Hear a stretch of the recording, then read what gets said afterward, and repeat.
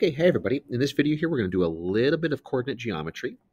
We're going to find the equation of the line that passes through the point -1, -2, and is perpendicular to the line 2x plus 5y plus 8 equals 0. Okay, so normally I am going to prefer the point slope form of the equation of the line or the slope intercept form. You are going to need to figure out what it is your teacher wants from you, okay?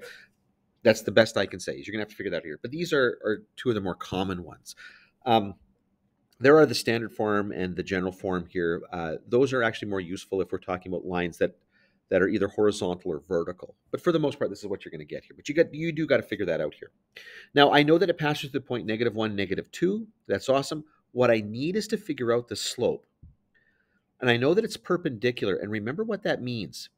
Okay, this means we're looking at the negative reciprocal of the slope that we're given.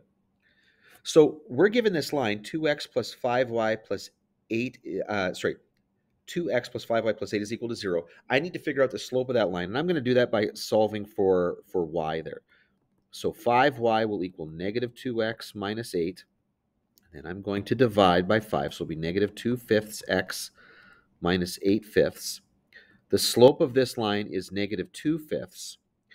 So therefore, the slope of the line that's perpendicular to it will be the negative reciprocal. So we're going to change the sign to a positive, and we're going to reciprocate the fraction. So the slope that we're actually looking for is the slope 5/2. But now I have everything I need. So I know it's going to the point -1, -2. So this will be y minus -2 is equal to 5/2 x minus -1. And then I just need to simplify the negatives here. So y plus 2 is equal to 5/2 x plus 1. If I want to get that into my slope-intercept form, then what I'm going to do is I'm going to multiply through by that slope. So 5/2 x plus 5/2. Then I'm going to bring the 2 over. So y is equal to 5/2 x plus 5/2 minus 2. And I'm going to need to add those two terms together, those two constant terms. So I've got a common denominator of 2. So it'll be multiply here by 2, multiply by here by 2. And so y will equal 5/2 x. And then I'm going to have 5/2 minus 4/2, which will just be 1/2.